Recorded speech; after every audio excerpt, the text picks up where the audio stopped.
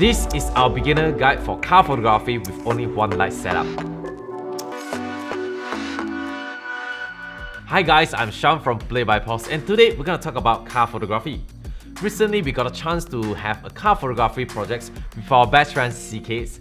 I believe you have seen him quite a few times before as he's one of our behind the scene guy. He's also a very talented photographer and one of his expertise being car photography. Feel free to check out his work in the link below. In today's video, me and CK is going to give you some beginner guide on how to photograph a car with only one light source. I believe there isn't a lot of content about this before and I believe CK is going to give you some helpful tips to photograph your very first car photo shoots. First thing first, let's talk about the gear.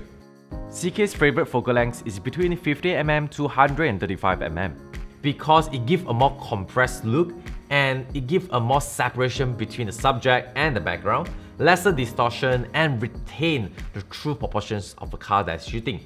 As for setup, he's using a one light sable, a tripod, wireless trigger or a remote trigger apps from your mobile devices, and lastly, don't forget about your car.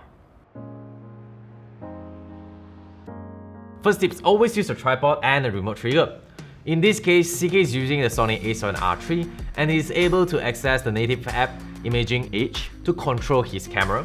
The reason he's using the app to trigger his camera is to avoid any camera movements. This setup will speed up the whole work process and he will still get a sharp image even in a slow shutter speed. And of course, he can monitor his shots after he's done his light painting. This whole setup will definitely help him to speed up the work process and get a sharp image even he's using a slow shutter speed. Second tips, find the correct locations. We believe most of the people who are watching this video are most likely do not have a big indoor setups for the shoots, and it's important to find the correct space in that case. When it comes to choosing a correct locations, it's advisable to choose a clean locations with a darker ambience or surroundings. When we are shooting a long exposure, it may overexpose the ambience or surroundings, and sometimes it may affect the true color of the car, which can be tough to fix in post, so take note on that.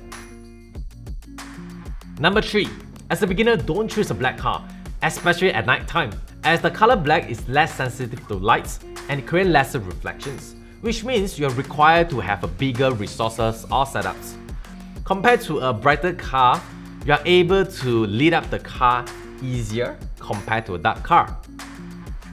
If for a dark car, you're required to have a bigger light source, multiple huge diffuser to properly lit up the car and show its curve.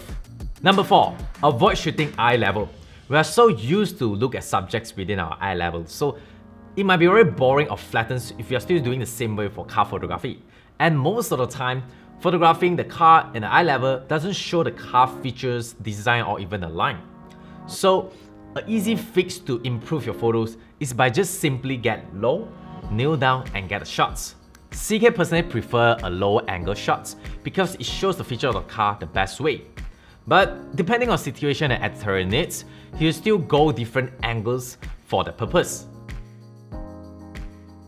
Typically, a big production company will shoot their car in a bigger setup or crazier setup because they want to have a consistent result and of course a faster workflow with clients. As this is a beginner guide, we're going to show you a more affordable way to create a bigger light source using single lights. What we are using right now is the Godox LC500. We call it as a light sable.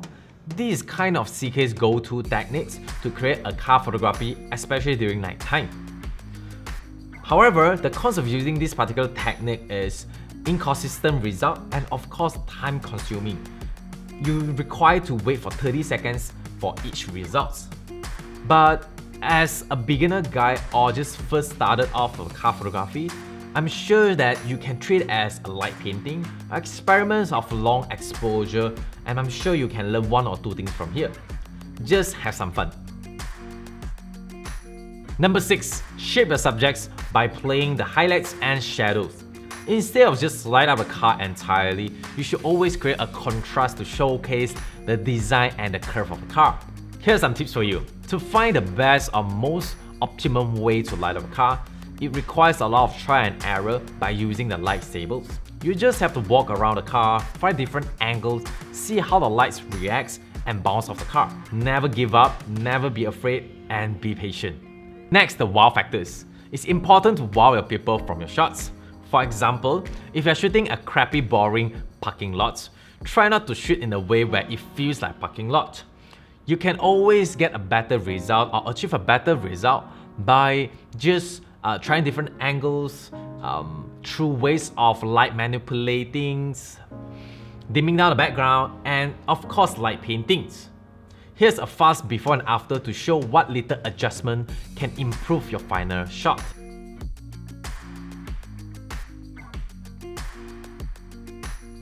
Next, finding the uniqueness of a car that you're shooting. Identify the uniqueness of car and photograph those elements.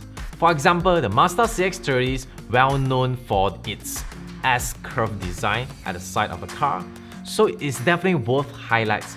And of course, don't forget about the interior of the car, because it's as important as we present the driving experience visually. A quick tips, to capture more details for interior, you should always use a higher apertures and of course sufficient lights, so that you can get a very sharp image by the end of the day.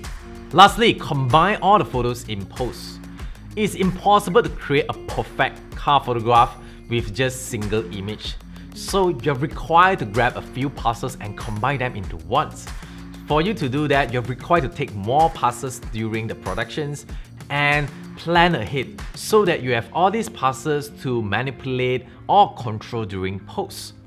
So there you have it. We hope you like this beginner guide car photographies, and I hope you learn one or two things from CKs. For those who never try car photography, I think this is a good chance to step out of comfort zone, give it a shot, and use the tips that we have shared in this video. Hope you guys like this video. Remember to subscribe our channel, and as always, create, learn, and have fun. I'll see you guys in the next video.